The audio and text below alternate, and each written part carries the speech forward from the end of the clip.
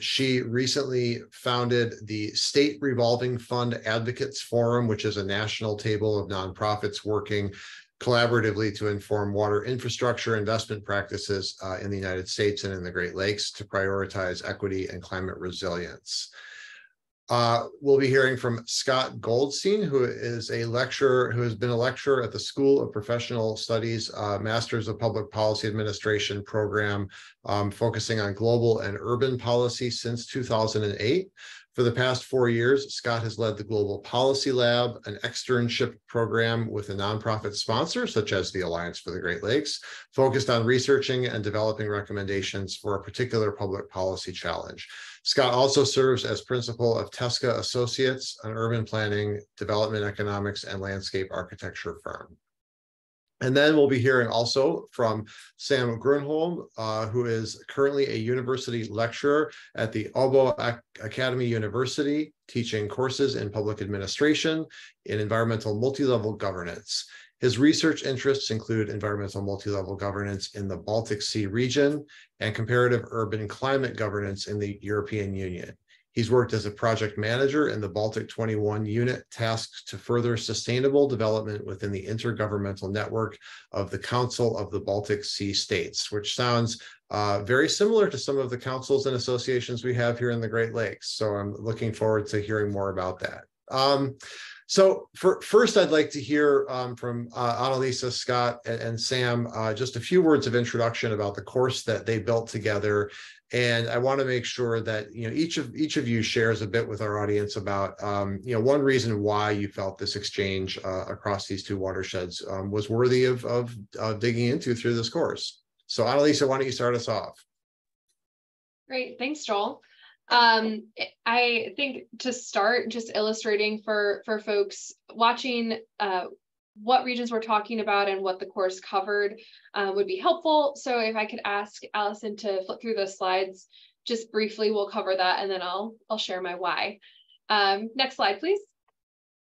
Okay, so this should look familiar to most folks. We've got, I did my best trying to get this to scale, but we've got the Great Lakes watershed on one side and the Baltic Sea on another. The Great Lakes, North American Great Lakes, are the largest surface freshwater resources in the world. And the Baltic Sea is home to, I think it's 12 countries in the catchment basin and 9 bordering the sea. Sam will correct me if I'm wrong, which is a brackish water that's home to lots of economic development similar to the Great Lakes. Next slide, please. I will let my colleagues introduce themselves, but just so you can see here, the partners involved, Scott, who you'll hear from, Nina and Sam at Åbo Akademi. Nina could not be with us, but we're lucky to have Sam joining us. It's evening in Finland, so thank you for making the time. And then that's me with the Alliance. And then last slide. Super quickly, the topics that we covered were really a survey of some of the core issues that we discussed from both the Great Lakes and Baltic Sea perspective, some of the shared challenges around democracy and clean water, restoration and climate resilience, environmental justice and clean water access, and agriculture and clean water. And I think we can stop the screen share and just start to have a conversation unassisted. Thank you. So with that grounding, it looks like I've got a little bit of a lag here. But with that grounding, I will say the reason that I was very much drawn to this collaboration is simply just the opportunity to look around the world and ask other clean water experts and leaders how they address some of the shared challenges that we face here in the Great Lakes region. And I will kick it off to one of my colleagues here. I don't know, Sam or Scott, if you want to jump in.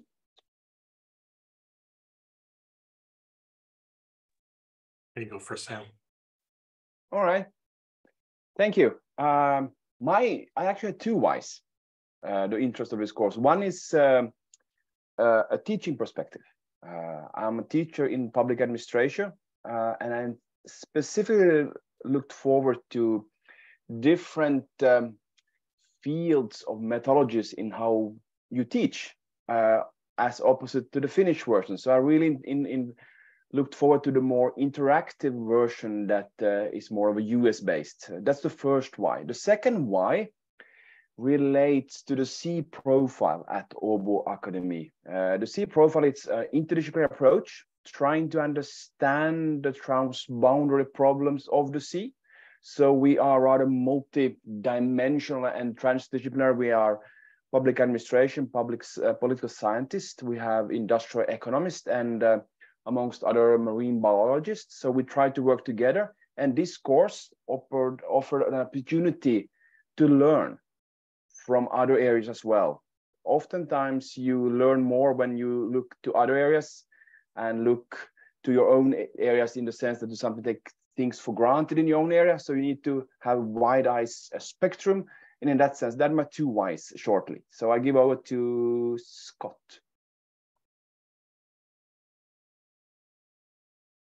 Thanks, everyone. Annalisa in particular for coming up with the idea of this course. And Sam, was a pleasure co-teaching with you and Nina taking in over the spring along with Annalisa. I just have to back up a little bit. I think this course is really exciting to go to the next level of this partnership with Åbo. This is something we've been building towards for a while. Nancy Ferguson, who I believe is in the webinar, came to me 4 to 5 years ago saying, we just piloted a new course that's really applied and looking at this new idea of an externship. In other words, partnering with an organization like the Alliance. And it's been such a pleasure to work with the MPPA students on really applying what they've learned in other classes to real world situations. So part of this is we really tried to apply this, not only learning styles, but application per terms of people's career growth.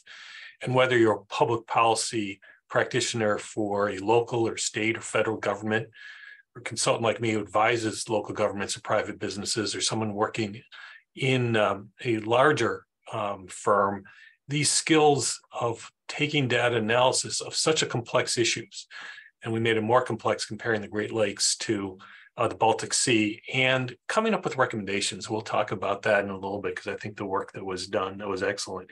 The other why is just the importance of the issue. Just a couple stats. 84% of North America's surface water is in the Great Lakes. Over 20% of the world's fresh water supply is in the Great Lakes. And one of the commonalities that I learned with Finland is we here in the Great Lakes take water for granted. So we read every day about Arizona, the Colorado River, and California and Texas, and yet we just run the taps and don't even think about it. And so we can talk about that some more, but the importance of both water supply and water quality in these two regions and how we govern those scarce resources is so important. And looking at two different international structures between the Great Lakes Compact, which includes the United States, the Great Lakes states, the 7 Great Lakes states that Annalisa showed in 2 provinces compared to the European model, was really fascinating. Thanks, Scott, Sam, and Annalisa. And Annalisa, welcome back. I saw you had to drop out there for a second, so hopefully we'll go with no more hiccups here for the rest of the time.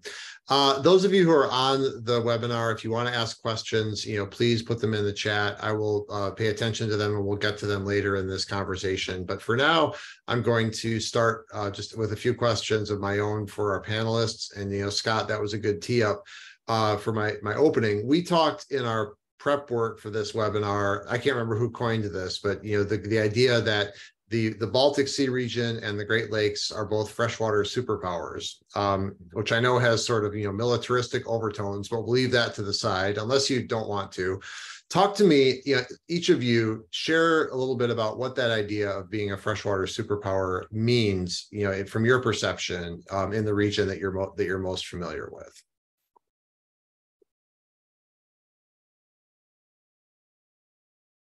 I start this time.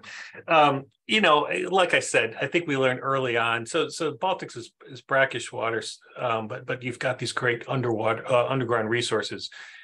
Illinois is very complicated because we have water supply from the Great Lakes. The Chicago diversion back in 1899 reversed the flow of the Chicago River, and our sewer system dumps the other way into the Mississippi Basin and into the Gulf of Mexico, which is the only large exception to the Great Lakes. And so we take the Great Lakes water, we then remove it from the Great Lakes after we use it, and we lose that water. We have aquifers here as well, and those are in strained and growing areas. We could talk about it later, but you're starting to have relationships across former political adversaries over the scarce use of water. And then we've got Peter Annen's Great Lakes Water Wars. If you haven't read it yet, it's a great reading. It's not very academic, but it's a gripping read over the struggle of other and other parts of the country that want to essentially drain the Great Lakes for their water needs. When we have all this infrastructure in the Chicago area and other Great Lakes cities, but we're losing population. That population is shifting to the south and the west where there's not available water supply, and yet those costs are all hidden. So I'll leave it at that and let Sam jump in from his perspective. Thank you, Scott. I was thinking about this water superpowers, especially in the Nordic context. This is one thing that this course taught me, is that we, at least in the Nordic countries, I mean, Finland, Sweden, Norway, Denmark, we take water for granted. That's just plentiful. Tap water. I mean, in the sense that, for example, you look to Europe as a context today. Southern parts of Europe, it's, I think they're experiencing extraordinary heat waves at the moment. There's scarcity of water almost everywhere. We don't have that issue in the Nordics. And this is one thing that this course taught me, that we should not take water for granted. Water is, it's not in any sense privatized in the Nordics. It's a public. On the local level to the national level, nobody owns the water, and nobody even reflects upon it. One of these outcomes, for me at least, to the course is that you have a lot of problems with lead piping in the US, which is a non-issue in the Nordics in general. There could be some small issues here and there, but this is something that we don't even debate, and perhaps we should. And this is something that this course, at least, this comparison between these areas, at least for me as a teacher, but also our students, we didn't even reflect upon before. So I'll give it over to Annalisa to continue the discussion. Sure. I think Scott and Sam hit on some very important points. I think we too in the Great Lakes region can find ourselves taking water for granted, and that has manifested in both in, like Scott was saying, being late or waiting until we hit sort of critical junctures like the depletion of aquifers before we really start to take seriously how we work with the abundance of water that we have, and also recognizing that only 1% of the Great Lakes is rechargeable year over year. So how to steward those resources best, and how to manage development, how to recognize the resource that the Great Lakes are in driving economic development are challenges that we are going to be addressing for years to come. And at the same time, and Scott mentioned the lead service line issue that we have in so many drinking water systems in the Great Lakes region, we have allowed a backlog of water infrastructure to pile up to the point where, hundreds of millions of dollars will need to be invested in each sub-region and within single water systems within the Great Lakes. And there are, of course, because of the history of U.S. development, there are legacies of redlining. There are legacies of disparities within those municipal water systems. So even though we have this abundant freshwater resource in our own backyard, not everyone in the Great Lakes region is able to really rely on safe, clean, affordable water. And so when I think about freshwater superpower status, just having access to clean water or having water in the region is not always the same thing as saying everybody within the Great Lakes region can benefit from that. And so that's the challenge that we're facing. So it's in that sense, we are both deeply fortunate, and we have a big responsibility that's going to take a lot of effort and investment moving forward. As I'm listening to these thoughts, one of the things that goes through my mind is how being a superpower can make you actually, overly comfortable and, forget about the things that might be challenges either presently and in the future. And I think that is one of the things we face in the Great Lakes in the US is that, gotten so comfortable with this idea that there's so much water here that we literally do not have to think about it as much as we should. I want to get, and I was interested in your comment, Scott, about how this issue ends up shaping and reshaping political alliances, and we'll get to that in a second. Are there other, we've talked about a few key stresses. I've heard aquifer depletion, infrastructure challenges. Are there other key stresses that you all think really rise to the top in terms of shaping the public policy dialogue in the Baltic region or in the Great Lakes region that we haven't touched on yet? Well, one of the commonalities came up with agricultural runoff and eutrophication, and I hadn't really realized that. When you look at both the water quality issues, Great Lakes is breadbasket for the United States. Very inefficient use of water. You're seeing it in the news now in terms of corn and ethanol, which is a huge water user, and the debate over electric cars, electric vehicles, and so you've got competing environmental goals, and it relates to the politics. So if you're going to work on stormwater legislation, for example, you have to look at the Farm Bureau, you have to look at home builders, and you have to look at local municipalities that all assume a low cost of water. And so there are a number of things that are difficult on the challenge side. On the positive side is water isn't necessarily a big R, big D political issue. Everybody needs water. And so we have found a lot of cases, a lot of students, and I see one of them is in this room now, really focused in on positive examples of local or regional cooperation at a fairly local level. And so we can talk about governance at the larger level, Sam, and talk about the EU and national. But here, Great Lakes Compact gives an overall framework, but at the end of the day, it's local regulations and incentives that are going to influence policy. So I think this whole dynamics of this interplay of an issue that only hits the news, as Annalisa said, when there's a crisis, right? So we worked on stormwater management. Well, we timed the legislative push right after a water drought. That's how it works in Illinois. You need a crisis. Otherwise, you're not going to get that attention. But we find a lot of commonalities of land use and its interaction and impact on the environment.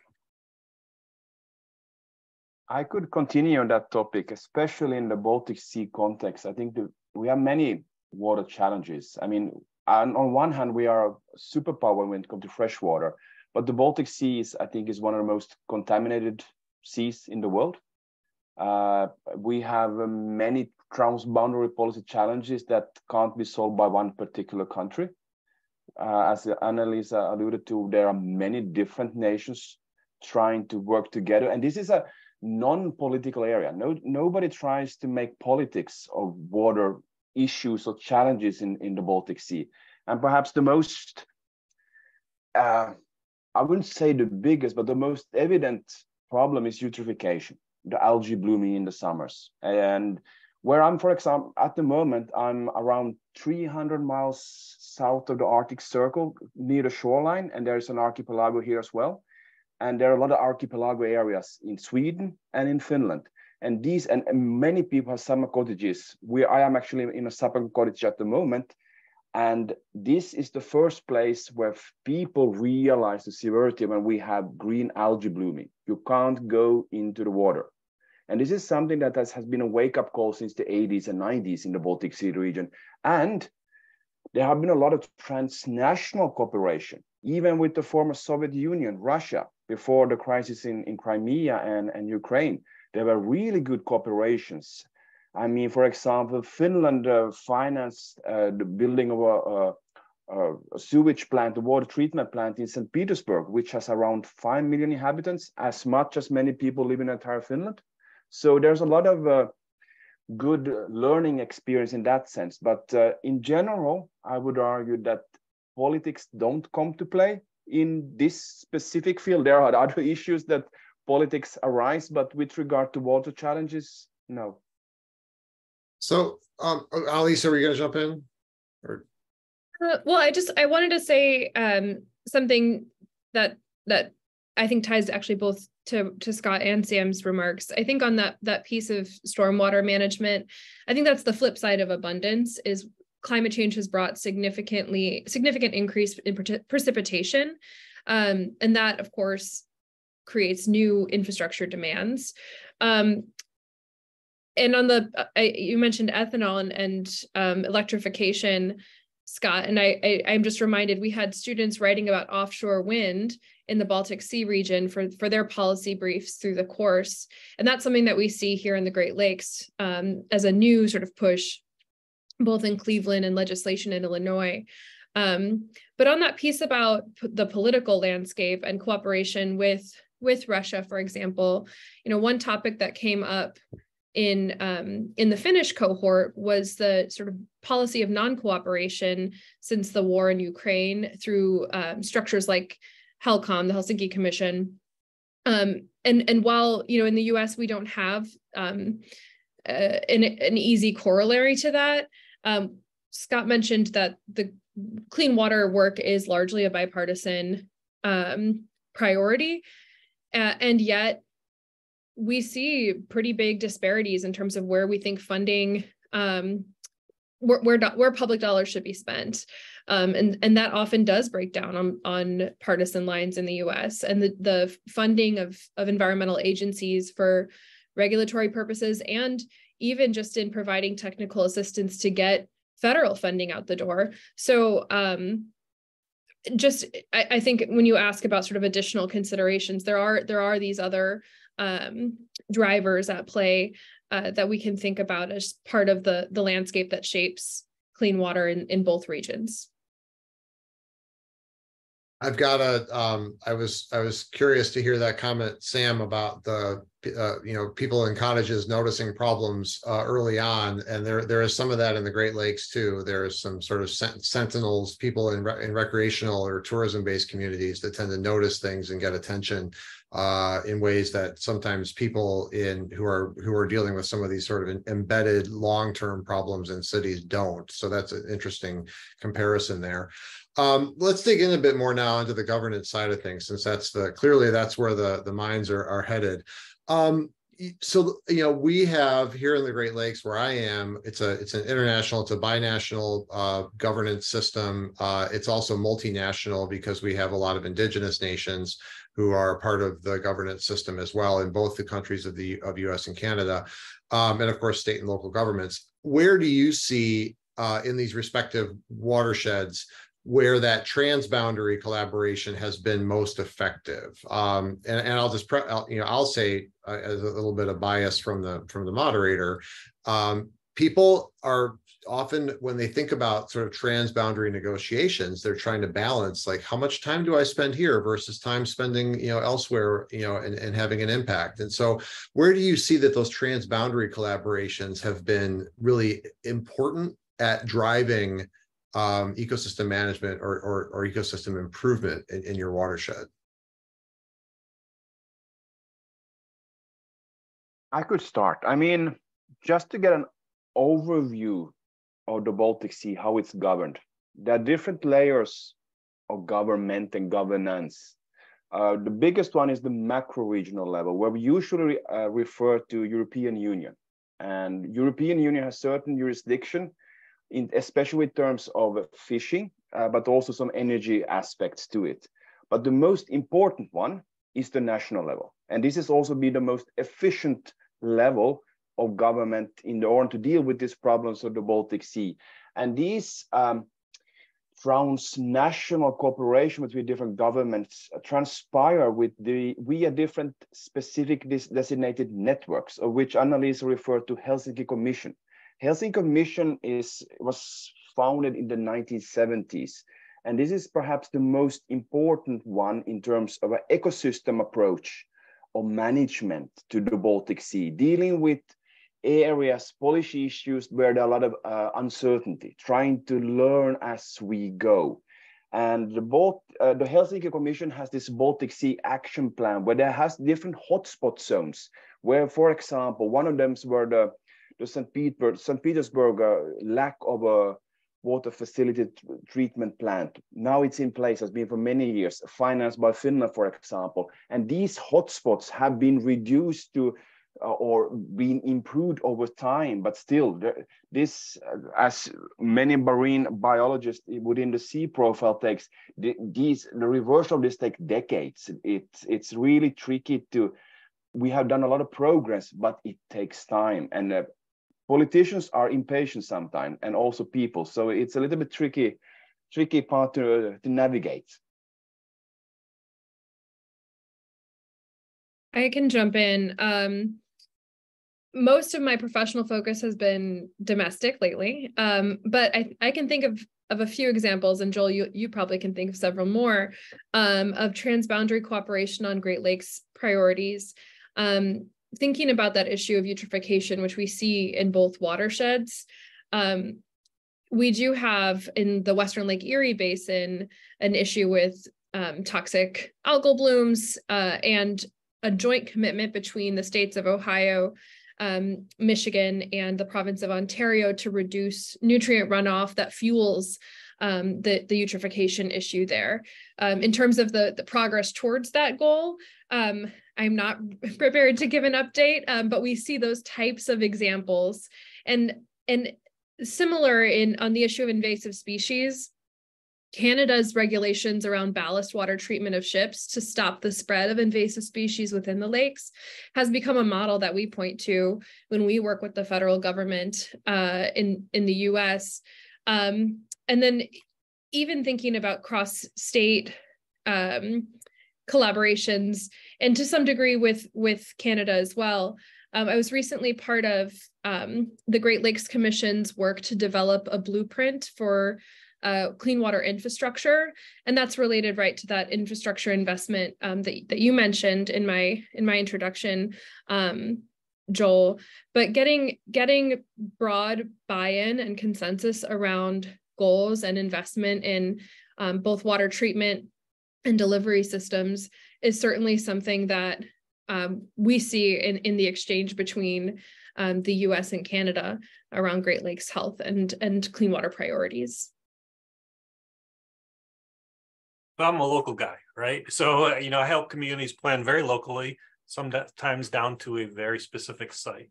So the big picture, you've got water policy similar to the EU. You've got Great Lakes Compact and a framework. You've got the federal government Clean Water Act was 1972. So we're 51 years in, still trying to implement what was passed in the Nixon administration. And then you've got the Supreme Court going back and forth on wetlands, which is a huge issue.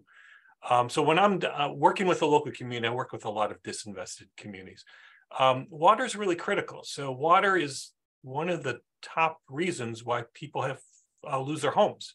So in Illinois law for abandonment, there's three pieces of evidence that are admissible in court for the government to take your property. One is not paying your taxes. The second is not paying your water bill. And the third is the property is abandoned. So one out of those three causes is back water bill. So our water is very expensive.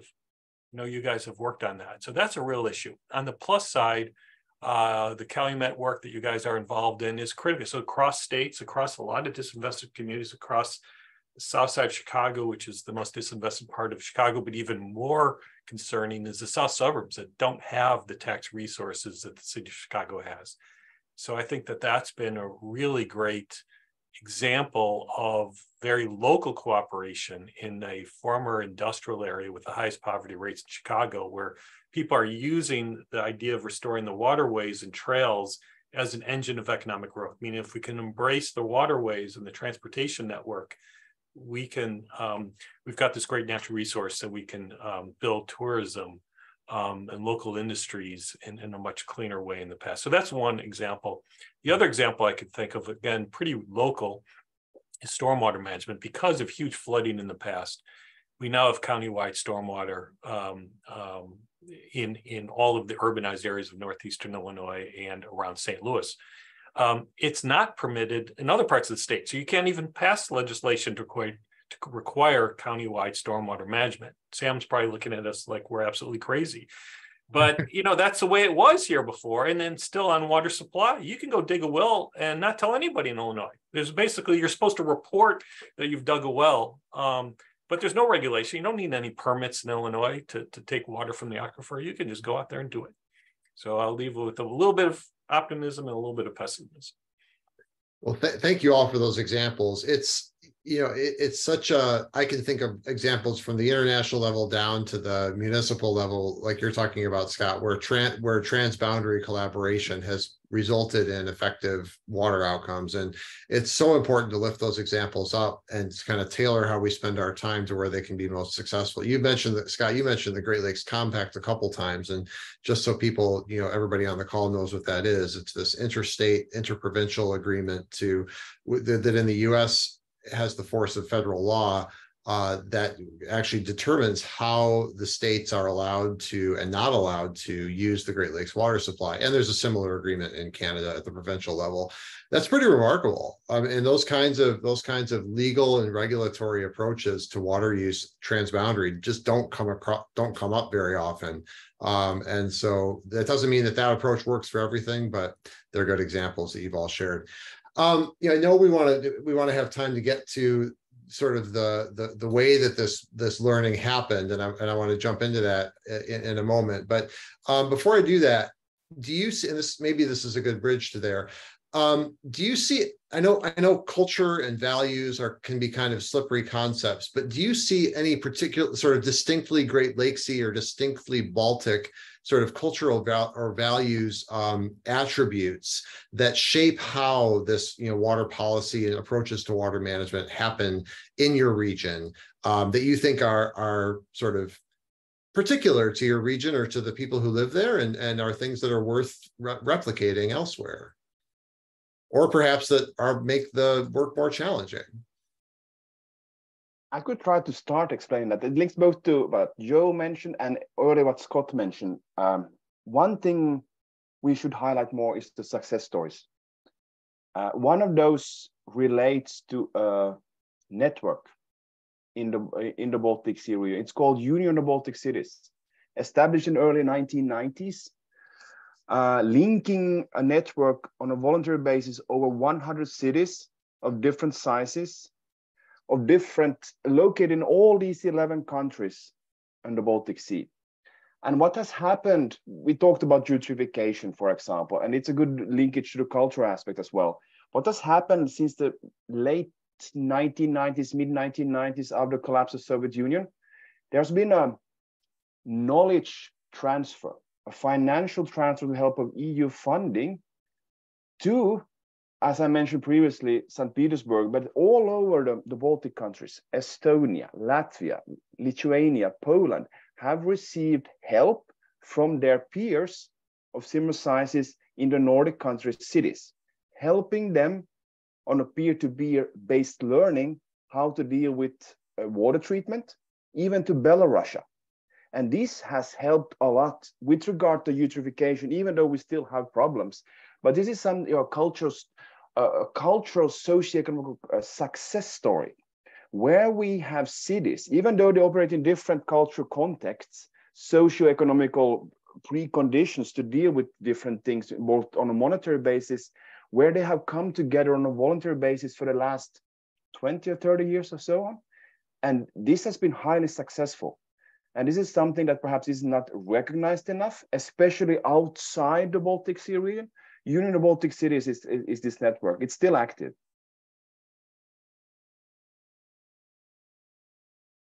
Well, that's really helpful. I think, an important distinction between these watersheds, right, when we talk about culture and values, is that what Sam is highlighting around collaboration, that's spanning different management cultures, different political landscapes, different languages. And here in the Great Lakes region, the decision-making is happening largely in the same language among folks who have similar approaches to management and public policy.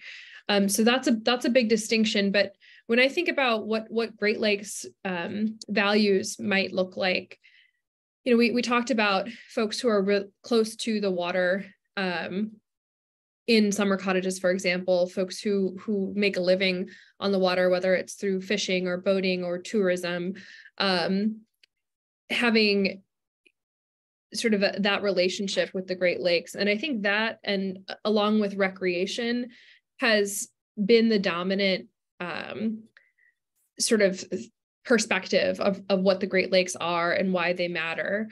But I think, and this is certainly reflected in the Alliance's priorities, over the past several years, we are increasingly recognizing that for many people, the relationship that they have with the Great Lakes is it's the water that they're drinking, it's the water that they're using to cook food, to bathe their children.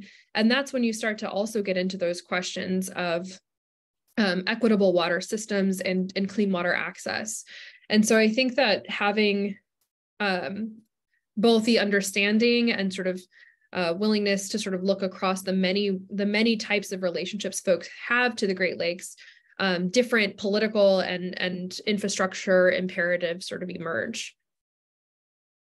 Annalisa, you brought, I really like where you're going with that. I think what we want to do is understand the diversity of our cultures rather than find one dominant culture and respect those differences. And I think water gives you some way to build that sense of community and bring people together. Whenever people come to Chicago or many Great Lakes cities, they always say, oh my God, I had no idea Lake Michigan looked like that. Of course, Lake Michigan is not the biggest, Lake Superior. And you can't see across the lake. Of course, on a really clear day and you squint, you might see a little bit of Gary, Indiana, and even over to Michigan. In the East Coast, you have to drive an hour, 2 hours to get to the beach, even if you live on the coast often. So it's our front yard is Lake Michigan in Chicago. And that's true with Cleveland and Toronto and other major cities. So how do we sort of take that commonality and build a sense of community, I think is a great challenge to pursue. Thank you all for your thoughtful answers. I as a person who grew up here, that idea that, as I've sort of gotten older and recognized that a lot of that, what I considered Great Lakes culture really was shaped by recreational use and tourism mainly. And it was not an inclusive, view of what the actual diversity of Great Lakes cultures is, when I was growing up and early in my career. And so I really appreciate this conversation. I'd love to keep that going at some point. It's probably a whole separate webinar on that. But I want to get into, before we open it up, the class itself. And so this was a class, really aimed at emerging young policy professionals, people who are really interested in engaging in this work as a career.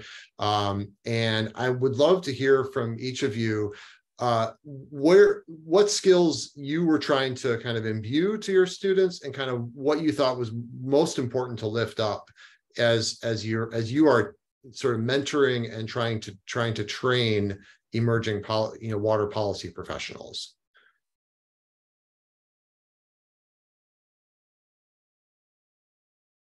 I could start by first of all thanking Scott and Annalisa's approach to this course.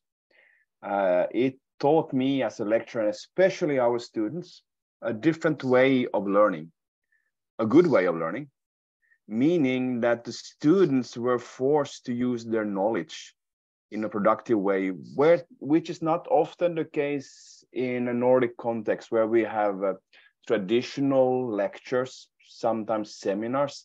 But in this case, they were more or less forced to develop policy recommendations, something that they are not used to, meaning that they need to actually think critically and argue for their case, using the articles that we provided. They could use others as well. So this is something that as a teacher, I was really appreciative of, and I really like in the future to choose something similar in other courses that we teach here at the Åbo Akademi University. So this is something I really, really cherish and appreciate the Scott's and Annalisa's input into this.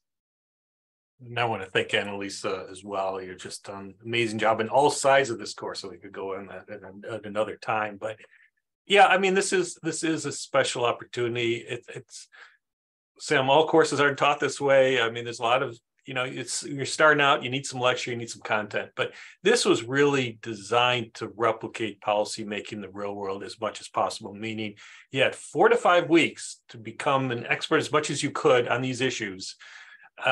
Immediately be able to communicate that back in very strict page limits. And then, this is the hard part, is then with imperfect information, develop recommendations about how to improve some aspect of water policy. And I would say that pretty fairly replicates what a lot of people have to do on a regular basis. You do not have complete information. You can't just say, oh, well, there's all these unresolved questions. That doesn't really help. So the final presentation was really meant to be as if you had 10 minutes with the policy advisor to a mayor or a governor. What are you going to say in those 10 minutes? And that's a skill that I think I want to compliment the students at Northwestern who are really great analysts and writers. I think really superb.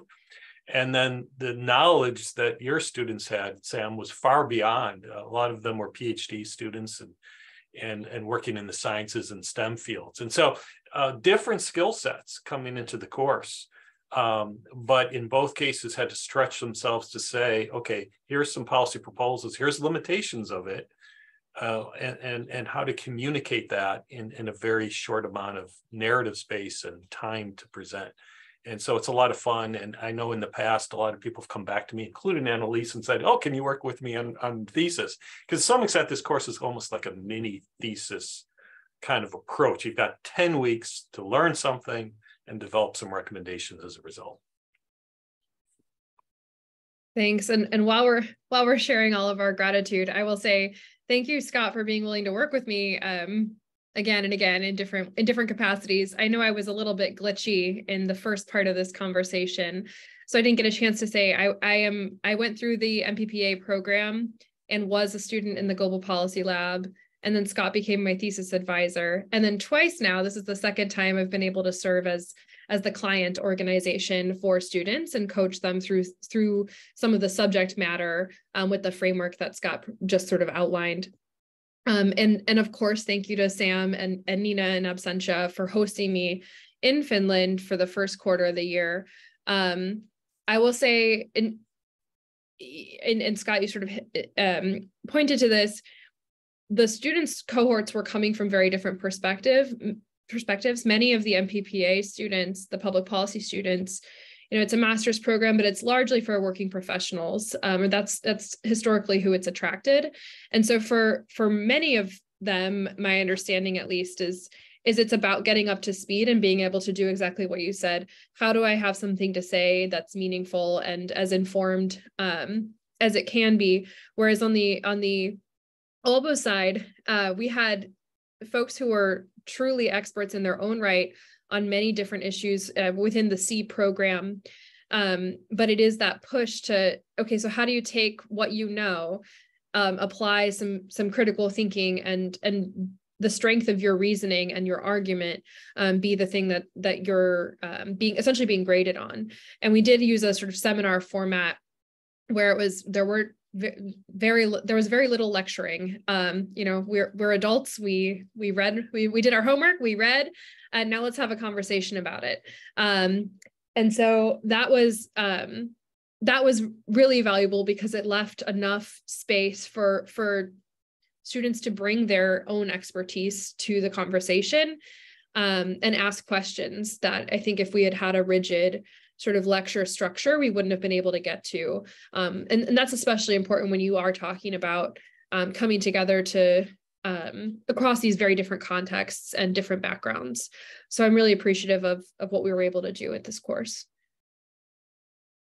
Thanks, everybody. I'm going to open it up if there are any questions. And while people are doing that, please either ask in the chat or feel free to turn your just raise your hand and come off mute so we'll know that you want to ask something. I have while people are thinking about that, I have a bonus question that wasn't on my list, but came up as I was listening to the responses just now.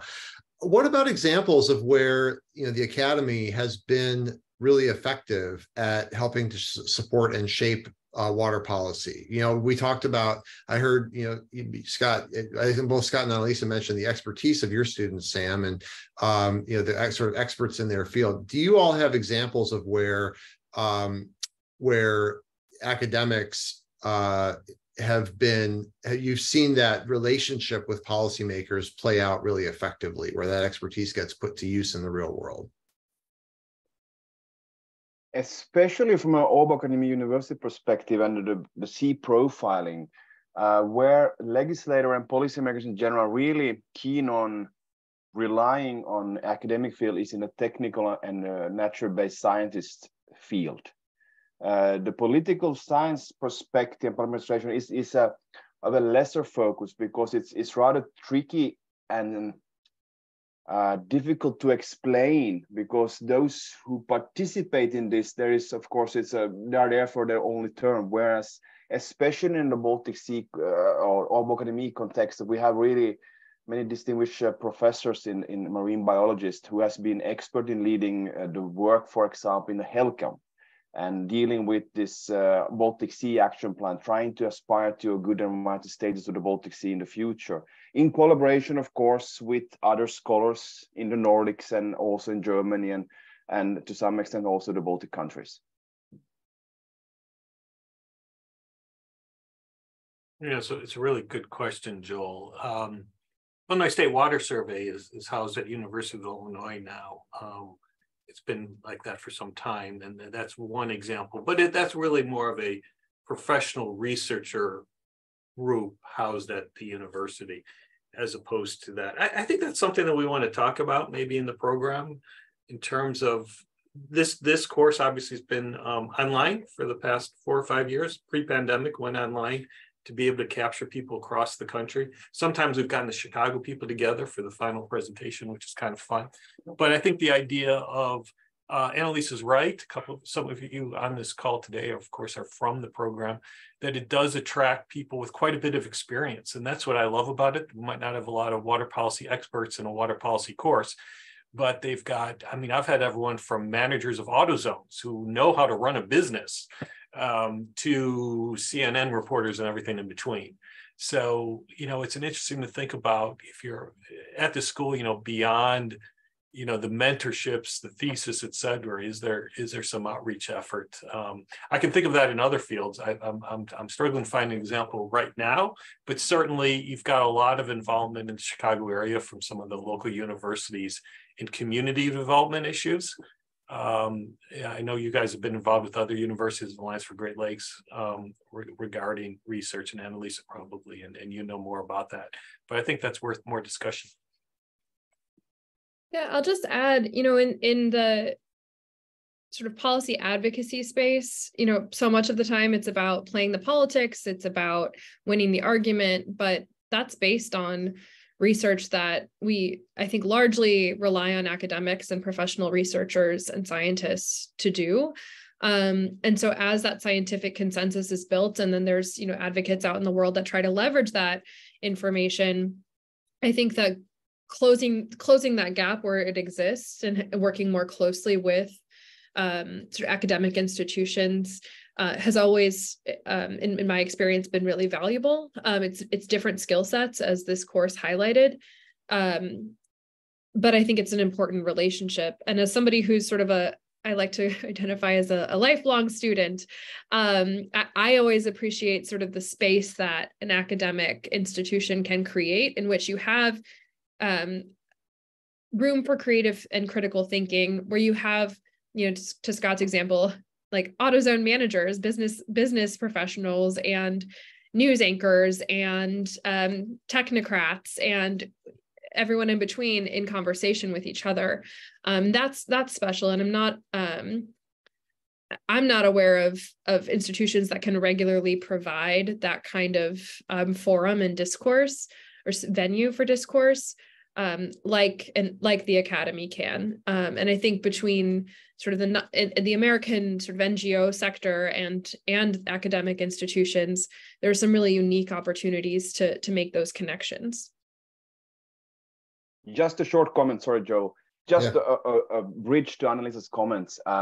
One thing I need to emphasize, let's take the city of Turku, where Åbo Akademi is based. There are 3 universities in the city. Turku is a mid-sized city in Finland. It has rather leading role in terms of how proactive it is in the Baltic Sea region context. And throughout the last decade or so, we have an institutionalized cooperation with civil servants and local politicians who rely on constant basis of information in terms of policy recommendation, input in general. And this then transpires. And this cooperation also has started in other cities in Finland and Sweden and Denmark, and partially also Norway. So this is transpiring on a broader level. I don't know how about other countries, but this is something that we have a real contextual understanding because we are based in a specific city in a specific archipelago area leading into the Baltic Sea. Thank you for those examples. I'm not seeing any questions from the audience, and as you all know, I can keep talking at length. But I will ask, kind of one more. I'll ask one more maybe closeout question that I think is relevant to, especially to the kind of people who are emerging or want to emerge into this work professionally. And that's, one we've touched on briefly in this conversation. In both of these watersheds, there are times when certain participants, certain governments either drop out or actually work in opposition to this work, right? And so I know, Sam, you mentioned the sort of the no work obligation that your region has with the Russian government right now, obviously because of the war in Ukraine, the invasion of Ukraine. And in the US, we do have elected officials who actually come into office with stated policies of we want to deconstruct the US EPA, like that's a real thing. What is your advice to people coming into the environmental policy field, the environmental work field, knowing that they're going to face these situations where either they can't do work in a place because the boundaries are shut, or there's actually people working in opposition to kind of the long view of environmental sustainability? First of all, you need to be a positive, constructive personality in terms of there are always challenges. That's the first thing to do. But oftentimes, especially as a researcher and scholar in the field of environmental governance and Baltic, I find myself perhaps too critical sometimes. A lot of things has transpired for the better, even though there are certain, especially in the Baltic Sea context, I assume this is also in the Great Lakes, there's a lot of financial constraints in terms of finding financing for something that nobody actually owns in terms of the Baltic Sea, and we have different interests how to use it, and nobody actually wants to take ownership of the field of question. For example, the EU would be the likely candidate, but their hands are tied in terms of what they can't do and can't do in terms because of the national level and national states, what they want to do. So I would say that those who would like to pursue an academic interest in this field, first of all, be a positive person in terms of a lot of things has been done for the positive side. A lot of things need to be done. But for example, in the Baltic Sea, we have a lot of issues, not only eutrophication, chemical pollutions, overfishing, alien invasive species, but these are all gone for the better. The problem is, of course, that it takes so many decades that they be showcased for the better.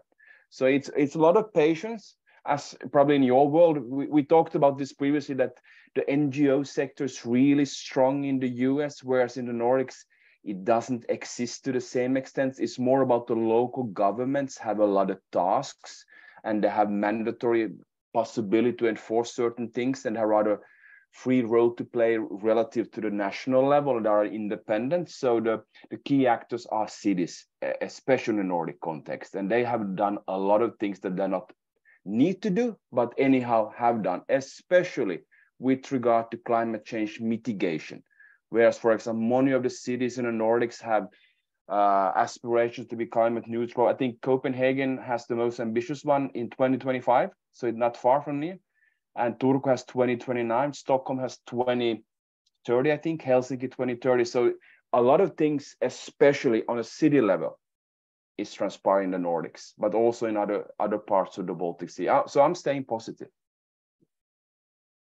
I know we're running out of time, but Joel, I thought you brought up a really good question, really for all fields of people going into public policy, meaning that there will always be, it seems a little more extreme now than in the past,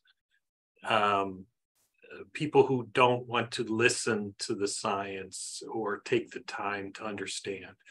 And so I think it's a really important skill to learn how to communicate the message and the results, because just showing the numbers for someone who doesn't want to spend the time to look at it, you've got to look another way. The other thing is community engagement beyond communications.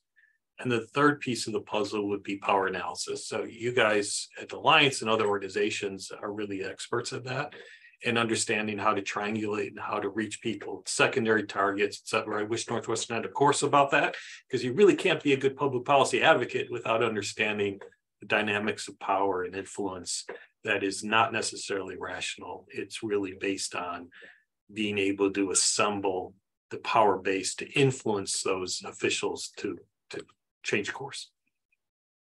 And I will just add, I think this is all this is all very, very resonant with me. That piece about staying optimistic in environmental work, in long-term work, staying the course and maintaining, hopefulness and positivity can be a real challenge.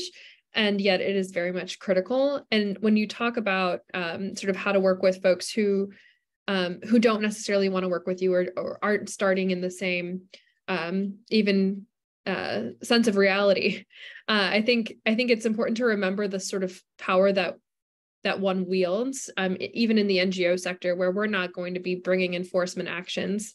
The occasional lawsuit, maybe, but the sort of soft power in normalizing clean water values, normalizing, listening to science. I'm thinking about, I don't want to end on this note, so I'll be quick, but I'm thinking about election denialism in the US and sort of the crisis of democracy and the decisions that we and our coalitions partners had to make. Are we going to engage with congressional offices that are denying the results of the most recent presidential election? And those types of decisions and conversations, wherever you land on the other side of them, are really important exercises in establishing amongst your allies, sort of where you stand, and together through a collective impact approach, being able to sort of exercise that form of soft power. And so I think there's value truly in staying optimistic and staying in cooperation with your friends and your partners, because it takes a collective approach over the long term, both to stay engaged and to have an impact. Thank you, Annalisa. And I don't think that finishes us on a down note. I really appreciate the emphasis on optimism. I think I heard the summary is optimism, communication, and power, and I would agree on all three fronts. Those are really great values to hold as you think about influencing policy, whether it's water or otherwise, as Scott said. So I think that's a great way to wrap things up. And I'm seeing, I appreciate Clara's comment in the chat about how valuable this course was, and I'm sure all the students who participated found it so as well. I know we're at the top of the hour. I'm glad we recorded this conversation because it was a lot of fun. And I'm going to go ahead and thank Allison for managing our webinar today. And I think we can wrap things up. Thanks, Joel. Thank you so much to our panelists and for everyone for coming today. Really appreciate it. It was super interesting to hear you all discuss this. Again, this will be recorded, as Joel mentioned again, and just keep your eyes peeled. More information will follow about how we're going to distribute this, possibly on Canvas or via email. Thank you so much. Thanks, everybody. Take care. Thank you. Thanks for moderating, Joel. Sure.